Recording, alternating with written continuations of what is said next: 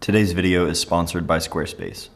I'm not gonna lie, I am not that excited to make this video. There are a lot of things about photography that I absolutely love, and storage is not really at the top of that list, but it's definitely something worth talking about. And I recently posted on my Instagram basically a couple of hard drives that I bought, and I got a lot of people asking me to just kind of walk through my workflow. I am by no means a storage or organization or backup expert at all, but today I'm gonna try and just walk you guys through exactly what I use and how I use it, and hopefully that can give you at least a little bit of clarity. And of course, take anything that I do here, modify it, basically make it work for yourself, because I think everybody's needs are different and everybody's organization methods are way different. I'm gonna try to make this as simple but thorough as possible. For starters, let's talk a little bit about the different kinds of hard drives, because you have your standard hard disk drive like this, and then you also have something like this, which is a solid state drive. I'm not gonna go super in depth into what makes them different because one, it's a lot, and two, I am not the person to explain that. But basically all you would need to know is that these kind of drives, the hard disk drives, these are great for storage, whereas a solid state drive is really good for actually working off of this drive.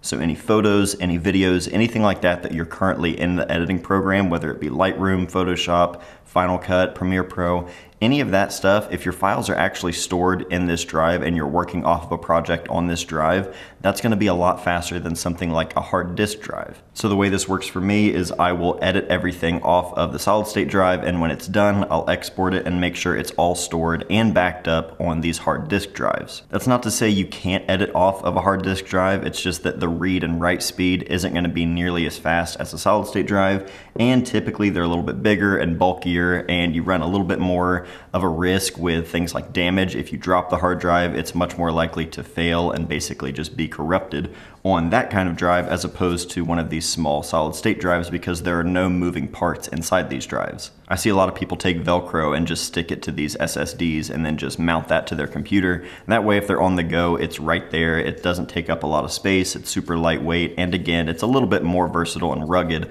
because you don't have to worry about dropping it or anything like that. Speaking of rugged, I have this new ArmorLock SSD from G Technology. Moment hooked me up with this thing, so I've been checking this out, and I've primarily been using these Samsung drives. Originally, I had the Samsung T5. I've got a couple of these. These are really great, but they've recently come out with the T7 drive, which is a little bit faster. I've also been really enjoying that. This drive, though, is something a little bit different, and it's pretty special. It's a 2 terabyte SSD, just like this Samsung T7 right here, and it's obviously a lot bigger, but you actually get a lot more features out of something like this, and it's definitely a bit more secure. With this drive, when you plug it in, it's not actually gonna mount automatically, meaning it's not gonna show up on your desktop or in your Finder. You're gonna need to go into the app to manually unlock the drive, and from the app, when you're going through the setup process, you can choose exactly who has access to it. So if you're ever out traveling and you have a lot of stuff that you really want to keep safe, especially if you're working with a team or you're on set and you're moving files all over the place. Losing files can be one of the most stressful things possible, and this just adds another level of protection. So this thing is actually really, really nice, and has kind of become my main SSD when I'm working with videos, especially with Nathan. Handing a drive off to him, he can take it, edit wherever he wants. All of our information and files are completely secure. I'll have links to all of these different drives in the description down below, but the ArmorLock is definitely a good option for people who want that extra security. For the hard disk drives, I've always used Western Digital drives, these My Passport drives.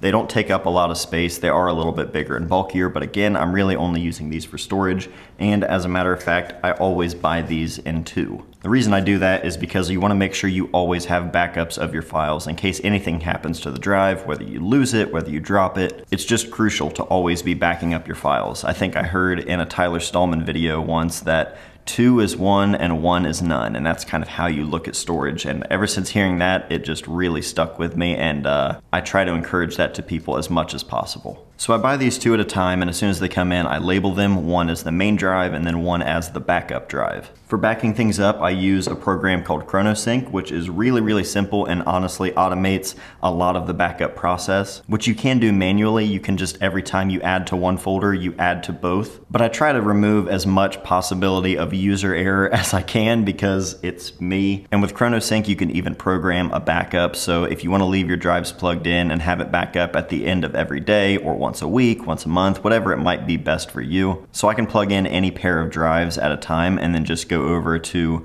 basically my presets of all of the different backups that I have set. I select backup from left to right, basically choosing the source drive and then the backup drive, and then just automate the process. It's super simple. There's actually a lot more you can do with that program, but that's really all I need it to do. So if you want to learn more about it, I'm sure there are tons of videos, but that's all I use ChronoSync for, and it's just perfect. I'll kind of walk you guys through basically my workflow of maybe if I get back from a shoot or I download a bunch of film scans and what I do with everything. I'll plug in one of these hard disk drives and basically just make a new folder, giving it a title so I know exactly what's in there. And then inside of that, I'll add a couple more folders for the raw files, the final exports with any adjustments that I've made, and also a Lightroom catalog. I know a lot of people use just one individual Lightroom catalog with tons of different photos from different projects all in one catalog, so it's all in the same place.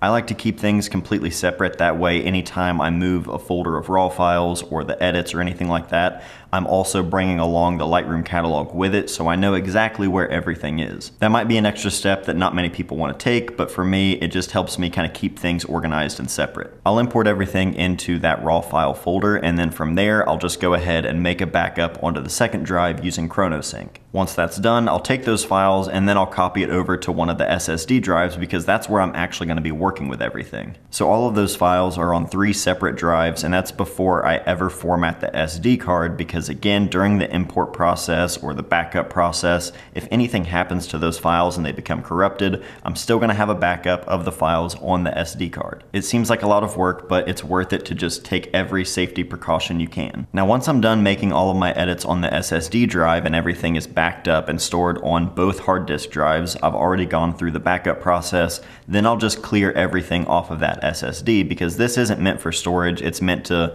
basically hold the files as I'm working on them, and then I can clear them off of the drive once they've been exported and backed up elsewhere. Now, you're also going to want to use some sort of cloud storage as well, just as an extra safety precaution, and also just for the convenience as well. There are a number of different providers of cloud storage. You've got Dropbox, Google Photos or Google Drive, iCloud. That's really going to come down to more of a personal preference on which one to use, mostly on price and storage and UI. I typically use iCloud and Dropbox. I use them both, and I don't really use these for like permanent storage of raw files or anything like that, because again, I have my raw files backed up in 2 separate places. I keep some of those drives here, some at my house. That way, if anything were to ever happen with a fire, some kind of natural disaster, I'm not losing both drives in the same place. And the cloud storage, again, is mostly there to back up, final exports, any edits that I've made to a photo, and also just stuff that I might want to use on social media. I can export it to the cloud and then just from my phone download it to my phone and then post it from there. And that's pretty much it. That's how I've backed up all of my photos for years. Just 2 duplicate drives. It makes it super easy. I think a RAID system is something that I would like to get into, and I've kind of been researching different things.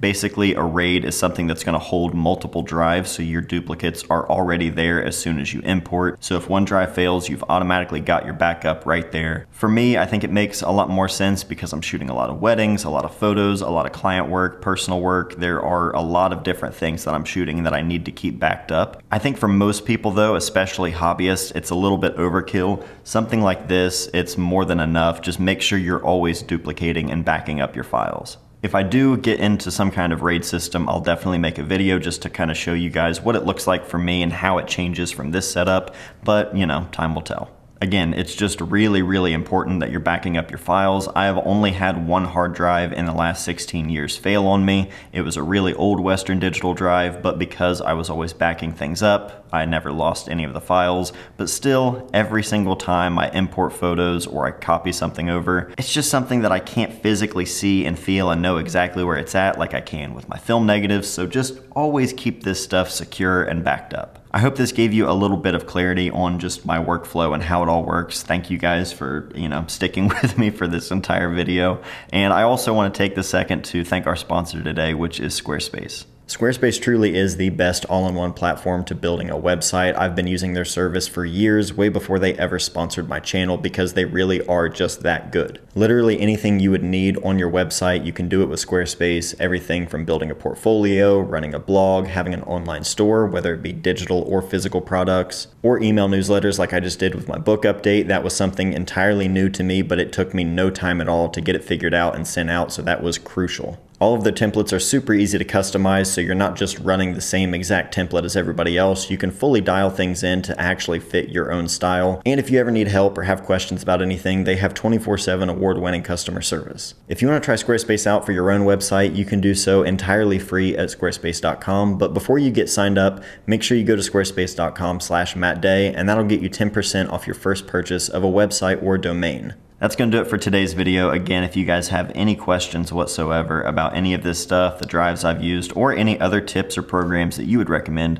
please leave those in the comments down below. But that's it for today. Thank you guys for everything. I love you. I'll see you next time.